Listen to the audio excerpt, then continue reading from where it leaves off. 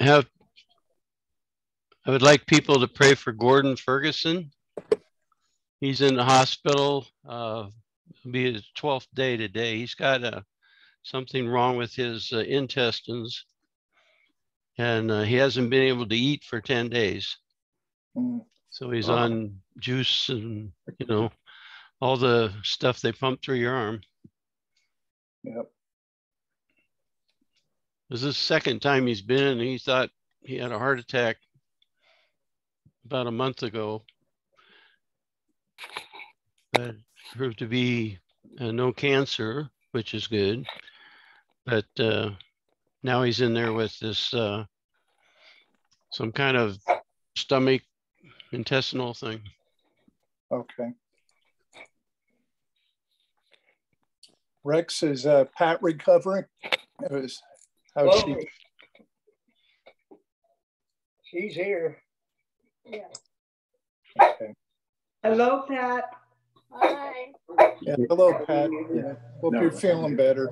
I'm gonna say she's amongst the trees. She's sneaking in and out. She's Robin Hood. Okay. All right. Well, I think we're about ready to begin tonight. Let's begin with a word of prayer tonight. Pray for these that we've mentioned. Father, thank you for the privilege, Lord, to come together on this midweek, a beautiful day, Lord. Thank you for the beautiful day we had, for the sunshine. And Father, we're encouraged to be together tonight, to study your word, to encourage one another. Father, thank you for that blessing. And Father, our hearts tonight are with Don Malore's friend and his friend JJ, who is struggling, Lord, needs the encouragement, needs to be built up, Lord, in life. Strengthen him, Father. We pray for Don's friend that he can be the mentor and the encourager. And Father, reach out to JJ and help him through this time of hardship and sorrow that he's suffering. Strengthen him, Lord. Father, we pray for Preston as he is in the hospital dealing with infection and pain. We pray for his recovery, Lord, and we pray that Preston can recover, and we miss him in our classes and in our worship, Father.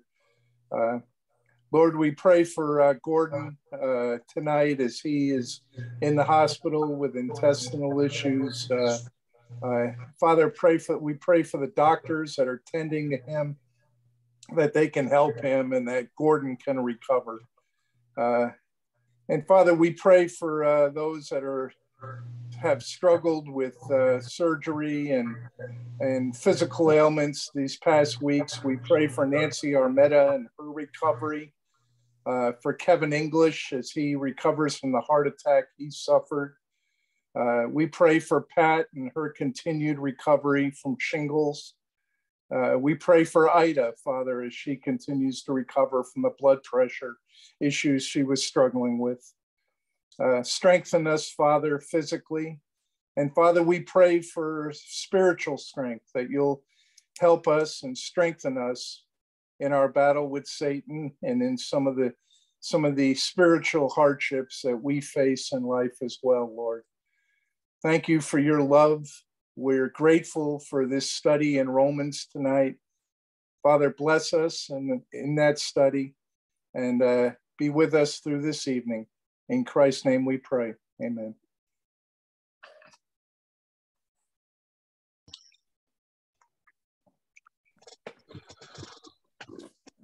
Well, it's nice to see all your smiling faces. We had something to smile about today, didn't we?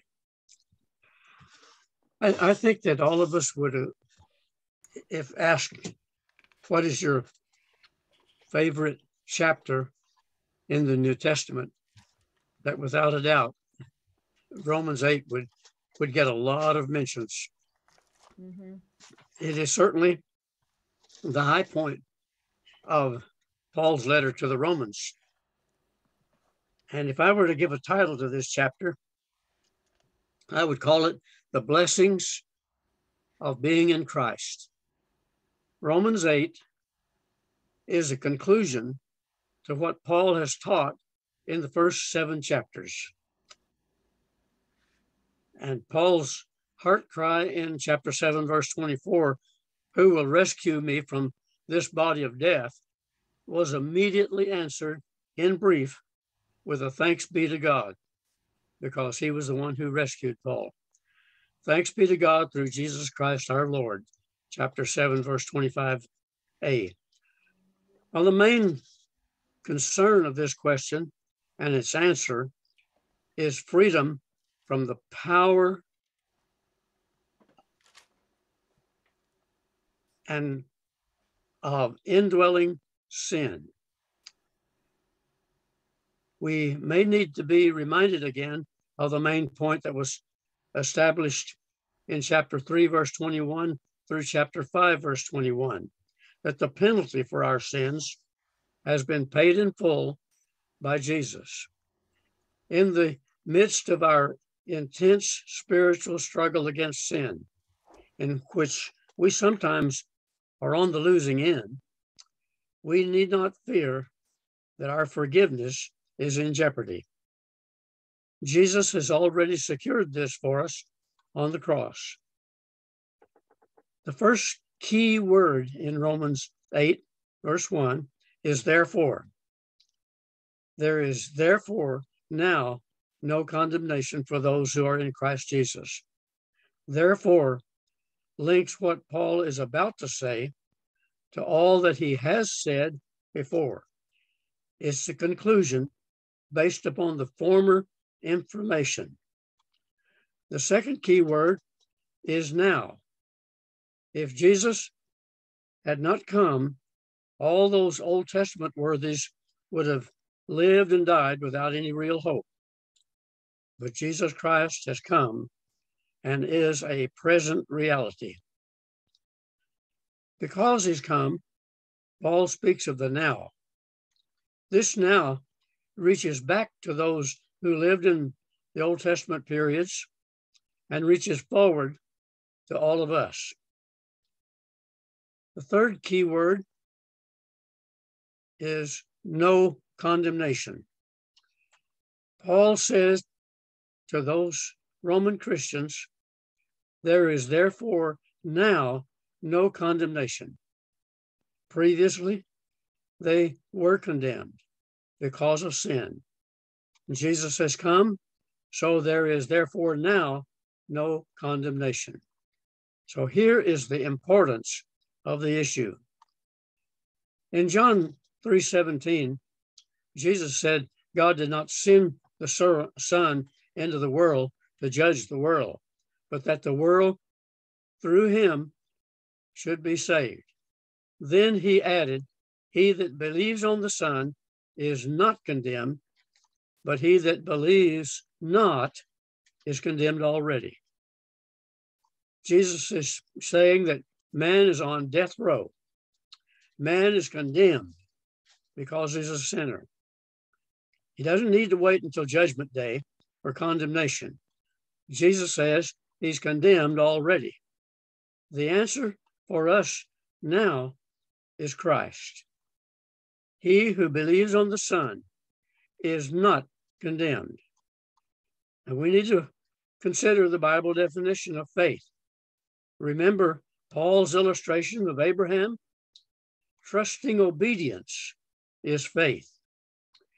People who have a trusting, obedient faith are not condemned. And that's the reason Paul says there is therefore now no condemnation. But we have a choice to make. The Savior of the world has come, but the world is not saved because it does not believe. And that's the reason it's essential that the message of Christ be preached to the world. Men must be allowed to have a basis on which to make a decision. When we hear the gospel, we're called on to make a choice. That choice is the choice of life or death, the choice between salvation and condemnation. Even though we have sinned, he says that we are no longer on death row when we have faith in Jesus. The next key in Romans 8, verse 1 is the phrase, for those who are in Christ Jesus. There is no condemnation in Christ. Out of Christ is condemnation. Imagine, if you will, a circle that represents Christ. Romans 8:1 teaches us that those who are in Christ are in that circle. Before we entered Christ, we were outside the circle. It's like a room that's entered through a doorway. When we are outside the door, well, obviously we're outside the room. There's a doorway into Christ. Until we enter the door, we're on the outside. We are condemned. God tells us how to get into Christ. The answer God gives us is in Romans 6:3, which says, or do you not know that all of us who have been baptized into Christ Jesus have been baptized into his death? Now, I don't know any other way to enter Christ than God's way. That little word into is a very important word. When we go through the door of biblical baptism, we enter into the room, into Christ.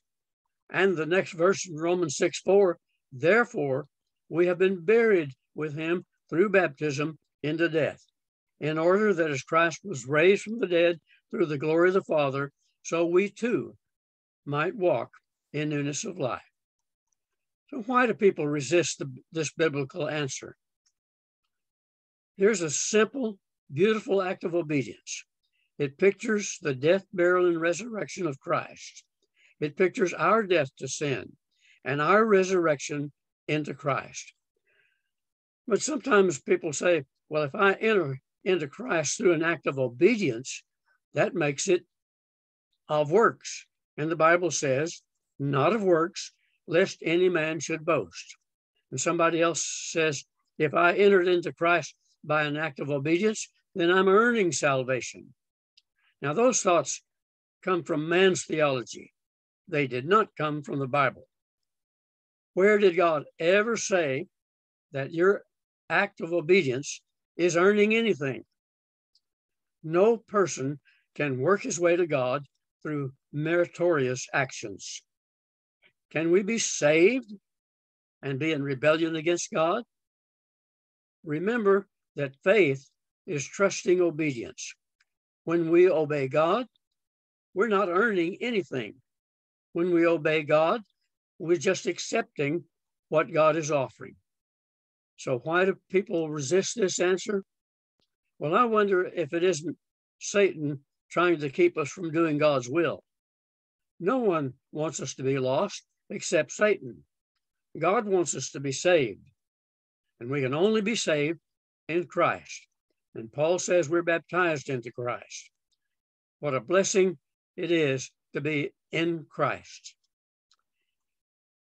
And Paul adds in Romans 8, verse 6, who do not walk according to the flesh, but according to the Spirit. We must not be dominated by sinful nature. Later in this chapter, Paul says, for the mind set on the flesh is death.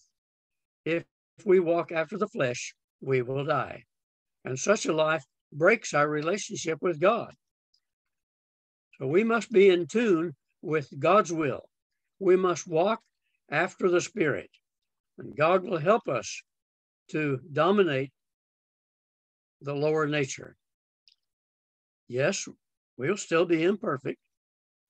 There's a vast difference in the one who lives as he pleases and the one who lives as God pleases. But on occasion, that person who tries to live as God pleases does that which is wrong. The Christian sins, but sinning is not his lifestyle. When we sin, the blood of Jesus keeps on cleansing us, 1 John 1, verse 7. we make the choice to want to overcome the flesh. And when we make that choice, God will help us. In chapter 8, verse 13, he says, "For if you are living according to the flesh, you must die. But if by the Spirit you're putting to death the deeds of the body, you will live." God helps us by his Spirit to overcome the flesh, to hold the flesh in check. Can we know which, whether we're dominated by the flesh or the Spirit? Well, it's not all that difficult to determine.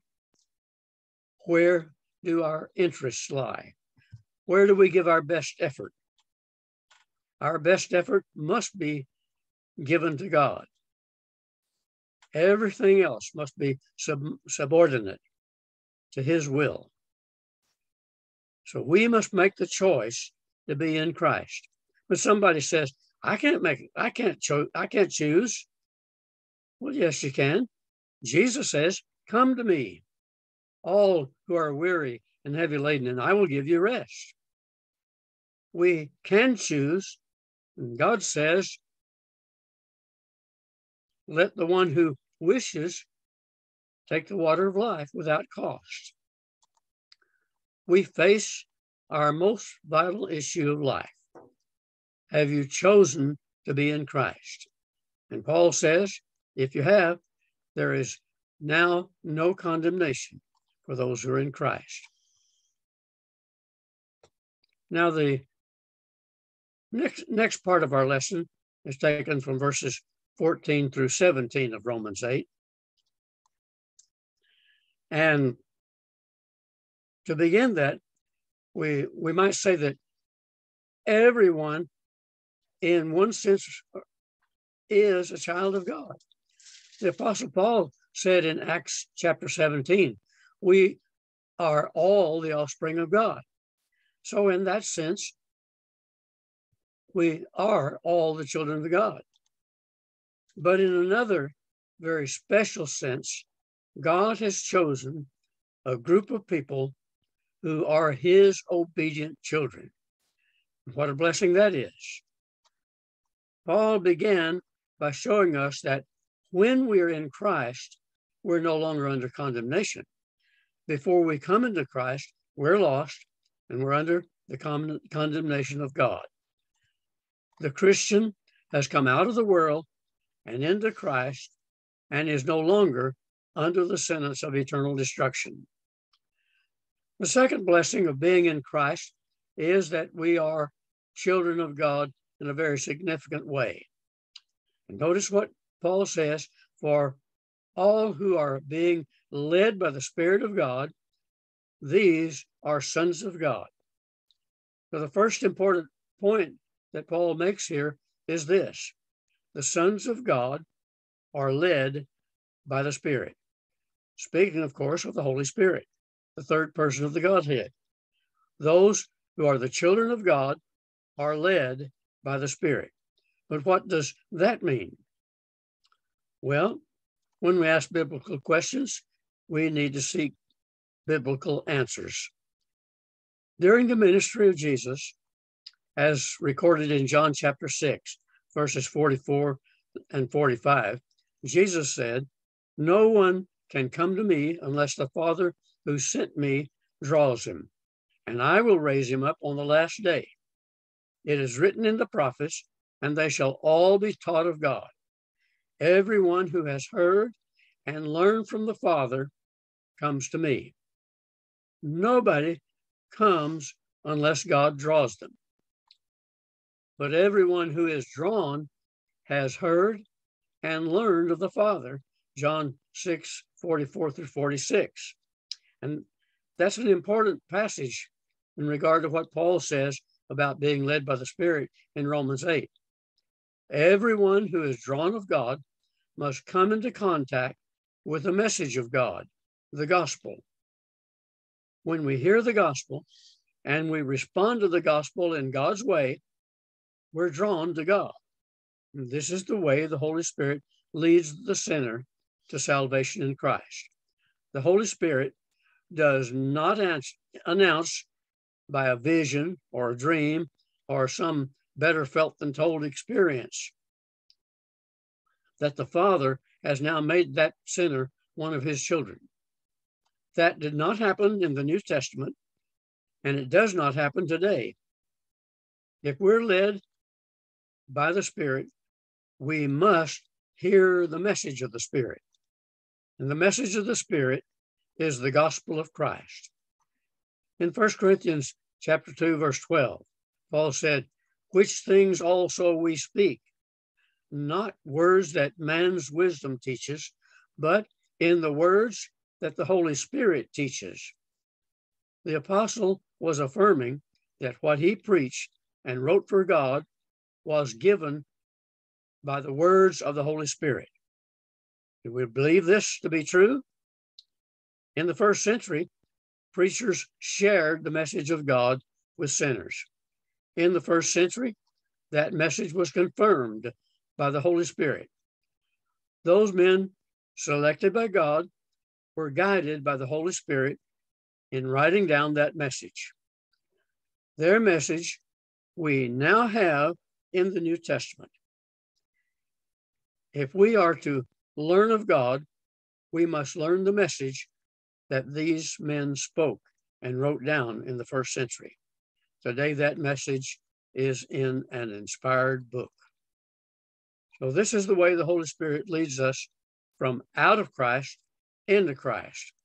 The method of the Spirit has not changed since the first century. Between the Holy Spirit and the sinner, there was always a messenger. When we look at the growth of the early church as it unfolds in the book of Acts, we find about 7 major cases of conversion, 8 stories of how people came out of the world into Christ. In each of these stories, there was always a human messenger who came to the sinner. That human messenger came with the word of God, the message of the Spirit. When people learned from those messages what they needed to do to be saved, they were learning the Spirit's message and they were being led by the Spirit. So we must come to know the message that is in the New Testament. We either must be taught by someone or we must learn it for ourselves through personal study. The point is this: between the Holy Spirit and the sinner, there is the inspired message. The Holy Spirit does not come directly into the heart of the sinner. He does not come directly to the lost man to announce him how to be saved or to tell him that he is saved.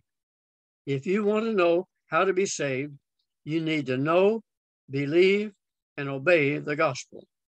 In the book of Revelation, chapters 2 and 3, the Lord Jesus instructed John to write letters to 7 churches in Asia Minor. At the conclusion of each of those letters, there are the important words, "He who has an ear, let him hear what the Spirit says to the churches." Now, Jesus instructed John to write. John wrote. The message that John wrote was sent to the churches. John wrote under the guidance of the Holy Spirit. Therefore, the Lord says, let those churches hear what the Spirit says to the churches. John wrote what was the Spirit's message. It was as though the Spirit himself were speaking to those churches. Now, in Romans 8:14, it says, the children of God are those who are led by the Spirit. The children of God are those who hear the message and respond to that message. It's the Spirit's message. We accept it if we're being led by the Spirit. Jesus said, they shall all be taught of God, and every man therefore who has heard and learned of the Father comes unto me. If there is no teaching, no hearing, no learning, there's no coming. Paul says, as many as are led by the Spirit of God, they are the sons of God. If you would be a child of God, you must come to the scriptures, hear what the Spirit has to say, and accept the message from the Spirit. Another point is made by Paul in verse 15. He shows that because we are sons of God, we have not received the spirit of slavery, leading to fear again. He says we're not under bondage and fear. We're not like slaves, but are God's children. Before we became Christians, we were in bondage to sin. And in John 8:32 through 34, Jesus said, everyone who commits sin is the slave of sin. The person who is not in Christ lives under bondage and has every reason to be afraid. They're under condemnation, alienated from God. In Christ, they're no longer condemned. In Christ, they are a child of God. Their response to God is not like bond slaves. When we became Christians, we became servants of Jesus Christ, but we do not serve simply out of fear as a slave would serve. We do not serve Christ because we have to. We serve him because we get to. It's a privilege to be a child of God. The bondservant who serves out of fear is always asking the wrong questions. The person who serves God out of fear, as a bondslave will ask, do I have to go to church? Or do I have to partake of the Lord's Supper? Or do I have to give a certain percent of my income back to God? Now, those are the wrong questions. The child of God is the one who wants to meet with other children of God in worship. He does not come to the place of worship as a slave, but as a true child of God. And he does not ask, do I have to partake of the supper? He gets to. He does not ask, do I have to give a certain amount? He gets to. There's a difference in attitude. As a child of God, we want to do everything we can to the glory of God. Jesus used the motivation of fear to encourage people to respond to him. As a matter of fact, Jesus taught more about hell than anybody else in the New Testament. If we will not respond to Christ except out of fear, well, let's respond out of fear. I believe that we can make our initial response to Christ because we're afraid of the consequence. But I do not believe that the growing Christian can serve Christ all of their life simply because of fear. We need to come to the place that we serve Christ because of joy. It is not a spirit of slavery leading to fear again, Paul says, but you have received the spirit of adoption as sons, by which we cry out, Abba, Abba, Father. God is our Father. He has adopted us into his family. And now our attitude is this: I want to do all that I can to his glory. At verse 16, Paul says, the Spirit himself bears witness with our spirit that we are the children of God. Now, I want you to notice particularly this. Paul did not say that the Spirit bears witness to our spirit, some translations notwithstanding. Rather, he said, the Spirit bears witness with our spirit. The Holy Spirit has revealed in the New Testament how to be a child of God. When we do what the Spirit asks us to do, we become a child of God. We have the Spirit's message showing us how to be a child of God. We also have our own spirit saying we have obeyed the Spirit's message. In every case of conversion in the book of Acts, it's apparent that the people heard the gospel. The Spirit's word says, hear the gospel. If you heard the gospel, the Spirit bears witness with your spirit that you've heard. In the cases of conversion in Acts, it's evident that they believed the message. And how did they know to believe the message, except that the message asked them to believe? So the Spirit, if you have believed, the Spirit bears witness with your spirit that you have believed. In Acts, people repented of their sins. How do they know to repent? Except that the Spirit revealed it. Have you repented? When you repent, the Spirit bears witness with your spirit that you've repented. In every one of these stories of conversion in Acts, people were immersed in water for the forgiveness of sins. The Bible says be baptized. If you've been baptized biblically, the Spirit bears witness with your spirit that you're a child of God. The witness of the Spirit is a clear, concise message. When you're in harmony with that message, the Spirit bears witness with your spirit. The final word is this: if we're children of God, then we're heirs of God and joint heirs with Christ. God has a wonderful inheritance for every one of his children.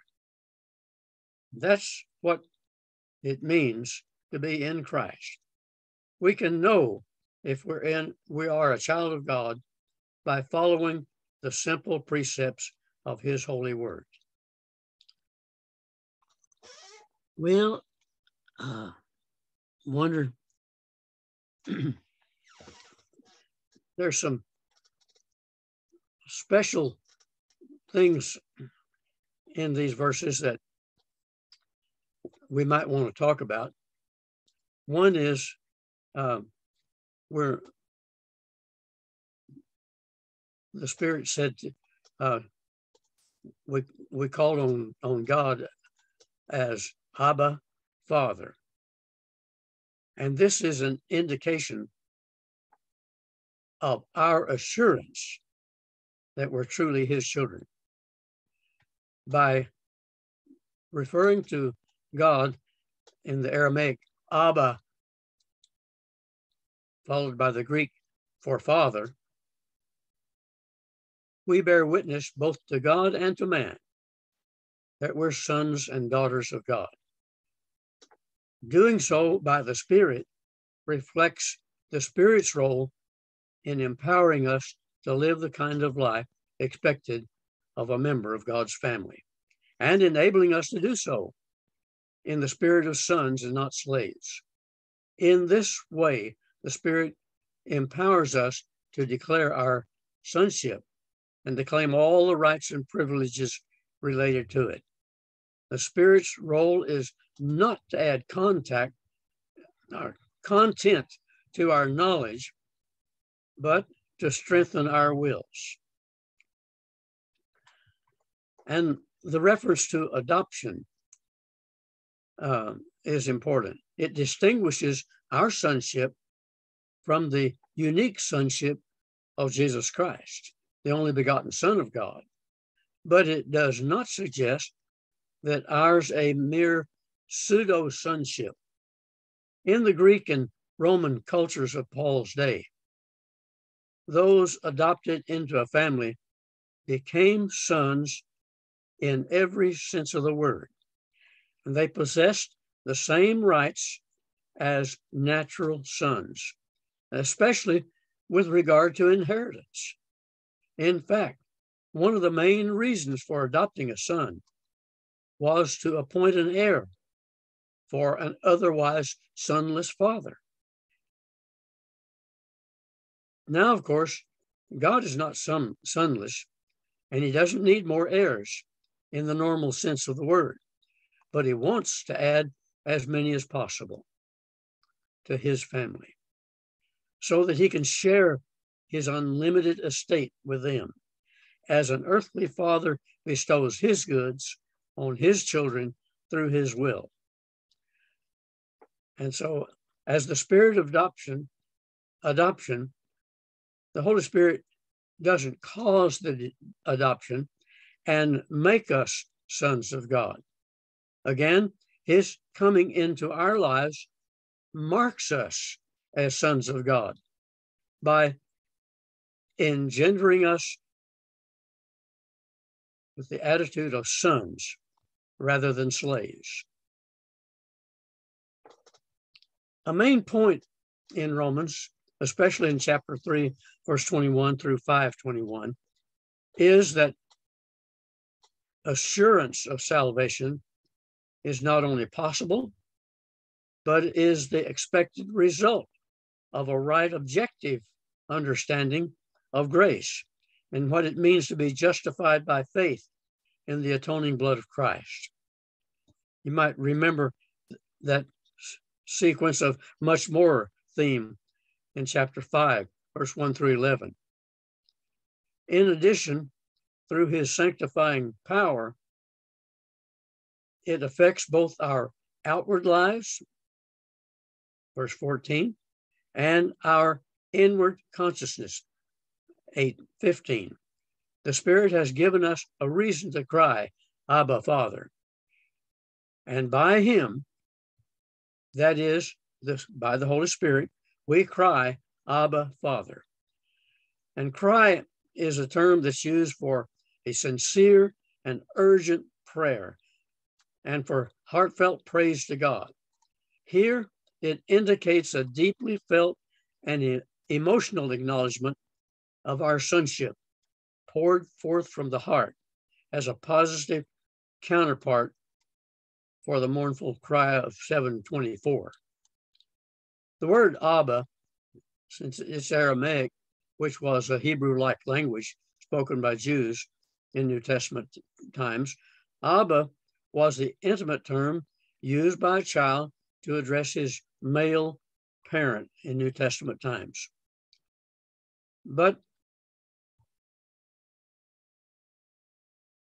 And it's similar to Dada or Daddy in English.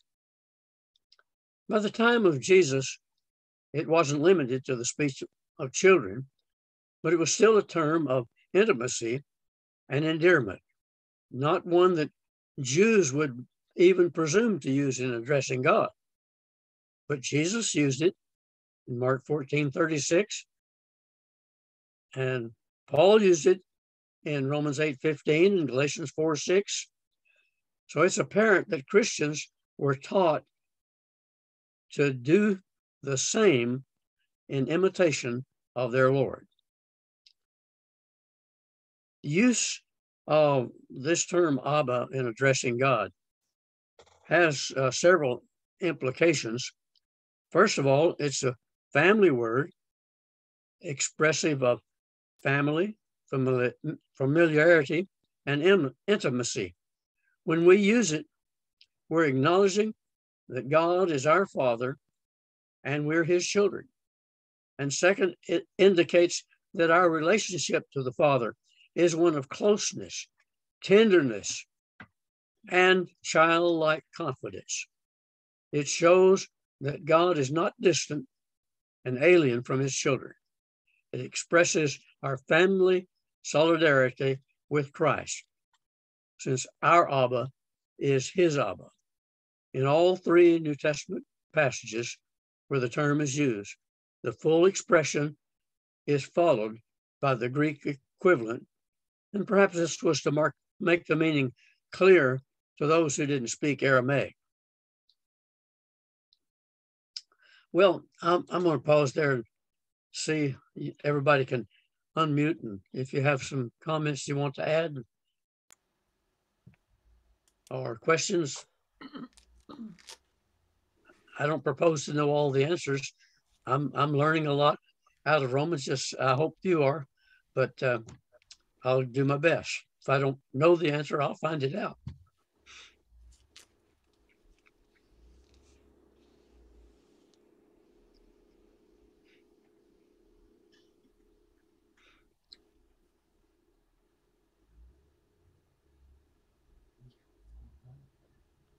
I really appreciate this definition of Abba, because I didn't have that kind of representation in my earthly family.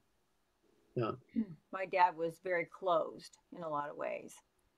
and which has made it difficult in my relationship with God.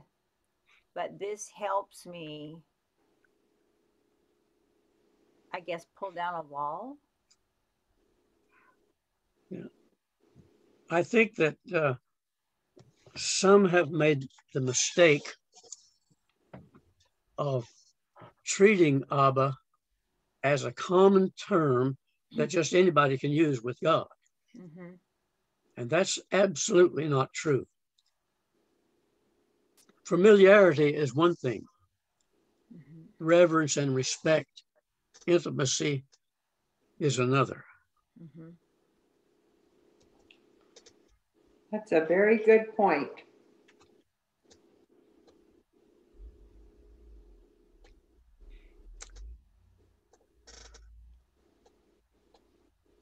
And the adoption is something that is extra special too, because it, by the way that it was used in the Roman times and Greek times, during New Testament times, it meant that you actually were a real dyed-in-the-wool member of that family.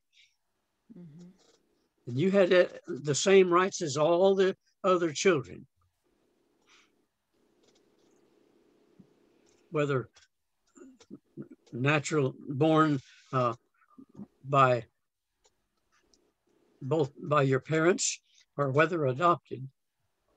There was literally no difference in standing. Mm-hmm. And so that's really what it means for us to be called joint heirs with Christ.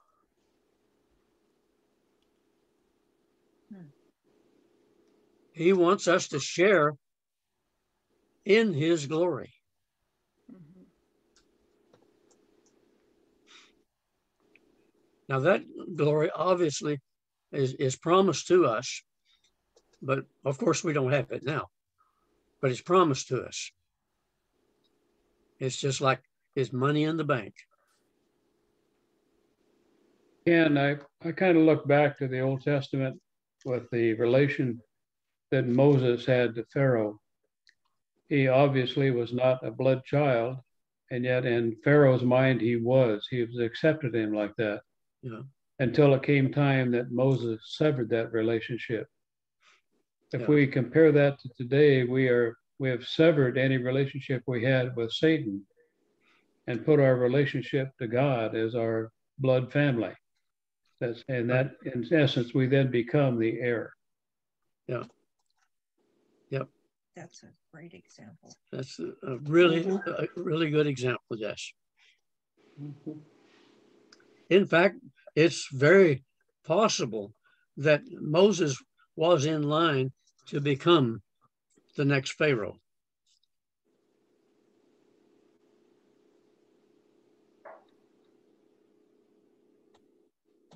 So God made a good choice there, didn't he?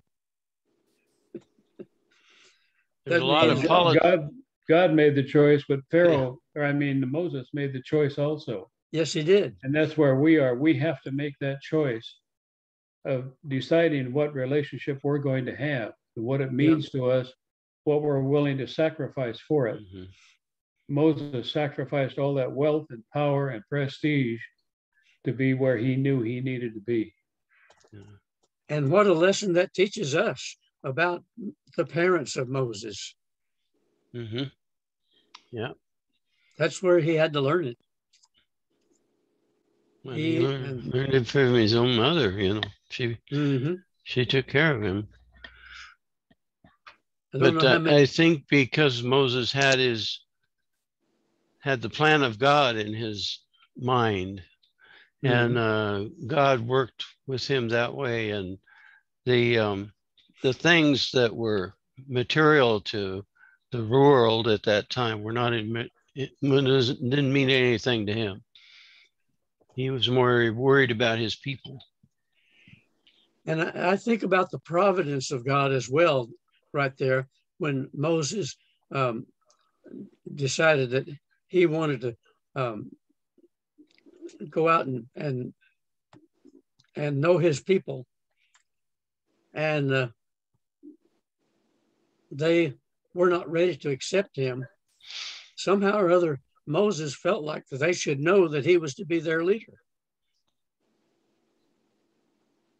But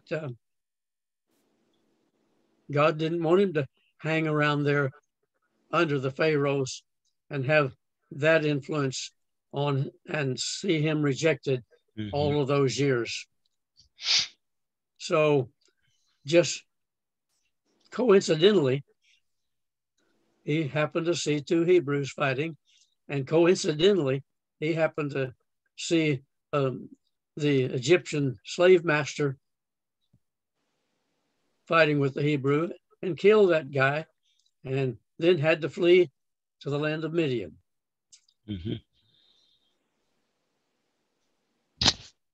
I don't think any of that happened as a coincidence. No. I think God had already knew this was going to happen. Right. And he let it happen. Yeah. He was teaching him, leading him. Yeah. And one of the amazing things about Moses is, you remember when Miriam and Aaron started complaining about Moses? Well, is he the only one that speaks for God? We speak for God too. And God called him on the carpet. He told Moses, I'm going to go to the tent of meeting, and you call Aaron and Miriam. I want to talk to them. And what did he tell Aaron and Miriam? I speak with Moses face to face. I speak in plain language to him. It's not that way with either one of you. So how dare you complain about my servant? And that teaches us a lesson for today. How dare we complain about a servant of God?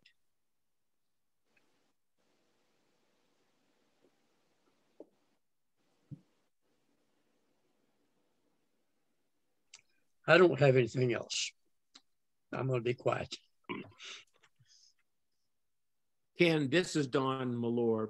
Yes, Don. I see this passage as a great passage to encourage us with confidence. I think sometimes people lack confidence to do things, but this passage reminds us of confidence. Studying the scriptures earlier, that David showed up at the battle with the Philistines and the Israelites, and he had total confidence in God helping him with the lion and the bear, and he felt like he could definitely whip this giant. And we need to have that type of confidence also. It's something we can with a chapter like Romans 8. Yeah, this whole chapter just is one of assurance over and over and over. We have the assurance God is there leading us and teaching us and protecting us. And if that won't give somebody assurance, I don't know what would.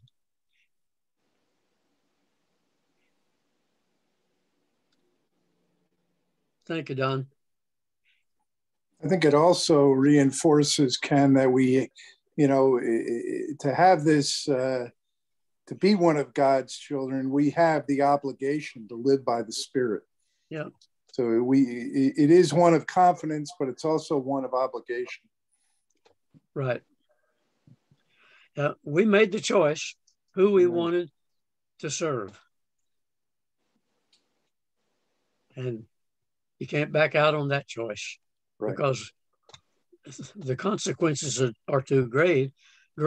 Plus being faithful, it has such a richness of blessings that you could never begin to add them all up. Right.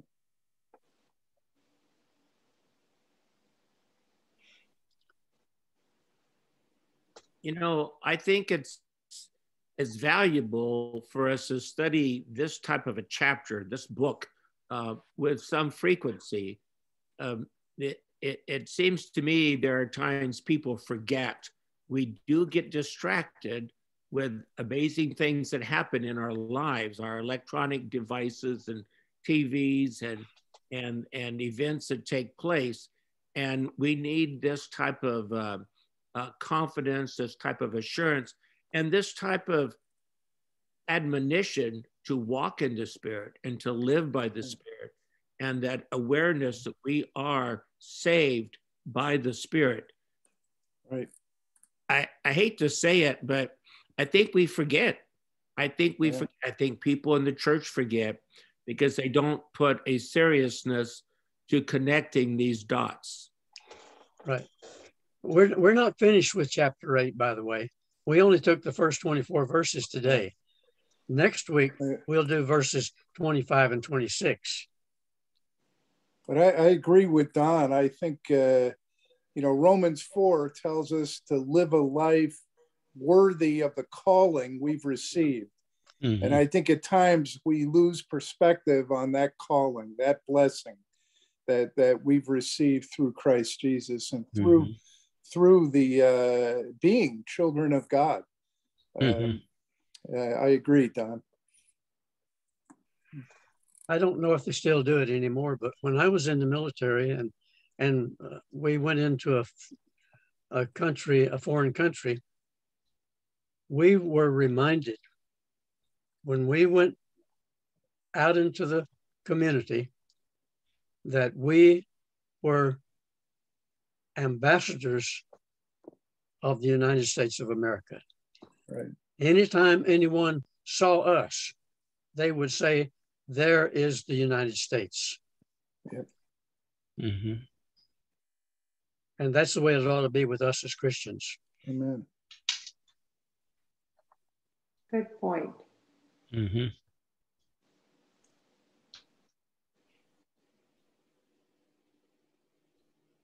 Phil, what was that verse in Romans 4? Ephesians 4.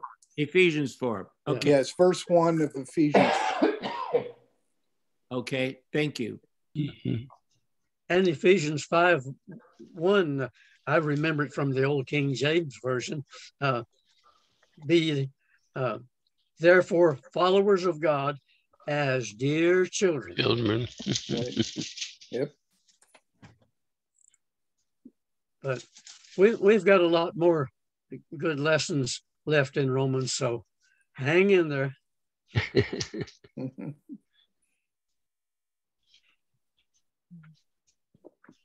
Rex. Very good. Okay. Yeah. To pray. Or Lynn. Lynn, would you like to lead us in a closing prayer, please? Yeah, I can do that. Thank you. Father, it is a world-shaking thing for us to realize that we are your children, chosen by you.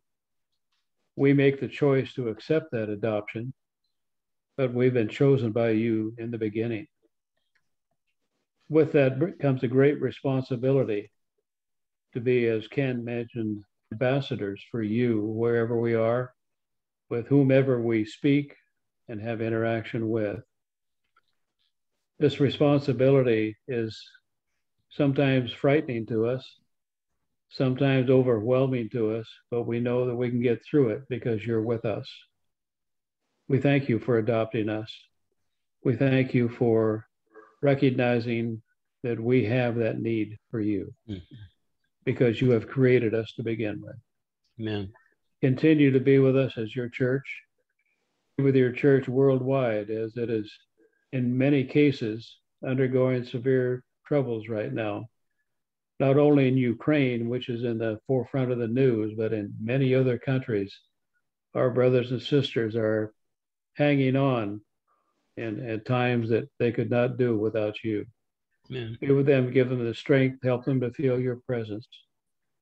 This is our prayer in the name of Jesus. Amen. Amen. Amen. I have to say, I was at a camp over the weekend, so I missed the Sunday services.